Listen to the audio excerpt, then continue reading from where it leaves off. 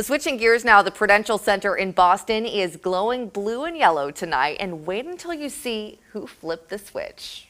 Taylor is a canine companion for Independence from New Hampshire. Take a look. She is so cute, but she is also highly trained service dog that provides assistance to children, adults, and veterans with disabilities. Taylor and her friends are spreading word of their mission at the Pru tonight. She knows about 50 different commands, can turn on and off lights, open and close doors. They go through a year and a half of puppy raising with our wonderful puppy raisers. They're our lifeblood. They take them in for a year and a half and then they give them up for advanced training and to get matched.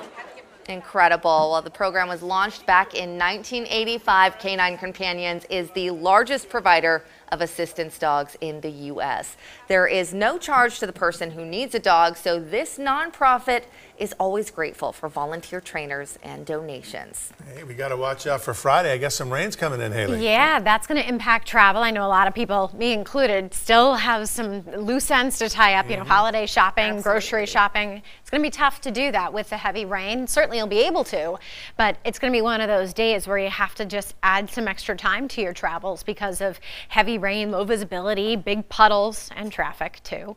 Sunny and milder tomorrow. If you can get out and tie up those loose ends tomorrow, the better thing would be to do it because we have better weather. It'll be dry, it'll be sunny, it'll actually be mild too with temperatures running in the 40s. Now, as the storm system arrives, at least initially after dark tomorrow night, there may be a brief period of some freezing rain before we eventually change over to very heavy rainfall on Friday. That will result in possibly even some localized flooding. We actually have a flood watch that's been issued mainly for some urban low-lying flooding, which is possible. Crazy to think we've got that going on when the temperatures are as cold as they are. 11 in Whitefield, 12 in Berlin, about 21 in Laconia, 23 Concord, 29 degrees in Manchester, about 26 in the Portsmouth area. If you want some milder air, it's on the way.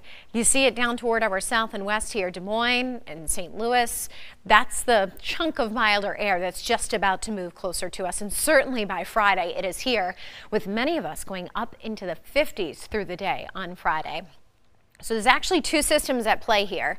We get one more day, it's right here, of sunshine, and then you look out toward the Midwest and down toward the Gulf of Mexico. Both of these weak systems right now are actually going to combine and become one bigger system and bring in some very heavy rainfall. And because we're going to primarily get the system that's down over the southeastern part of the U.S. now, along with the rain will come the milder air. It's not a snow mix event. This is all rain, even for the mountains and even for the North Country.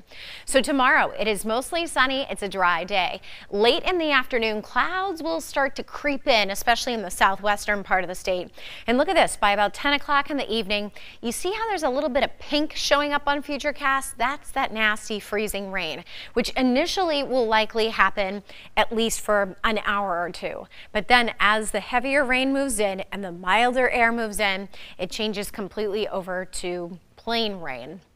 And heavy plain rain at that. Look at that, where you see yellow and where you see orange and red on Futurecast. That's indicating these pockets of just a deluge of rain. Could even be some thunder and lightning too.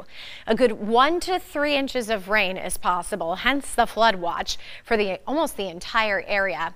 Up north, the main threat would actually be ice jam flooding. So that, of course, happens when the ice is locked in the rivers, and then when you get milder air and rain, it can break apart the ice, and sometimes the ice gets locked underneath bridges or overpasses, river turns.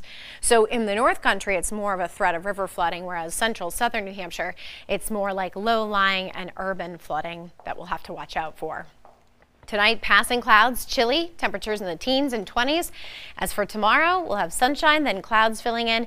But hey, temps in the 40s and sun, that'll feel nice. On Friday, we won't really be able to enjoy that 50 degrees because of the heavy rain coming in. As far as the weekend, some remaining showers Saturday, Sunday's brighter and dry. And then for Christmas Eve, some light snow showers possible. So that's kind of our one hope of a white Christmas, at least in southern New Hampshire. Hey, we'll see. So we'll see. Okay, very good. Thanks so much. Hey, we are off to the Seacoast tonight in sports. Jamie has a check on high school hockey. We head to the rinks up next.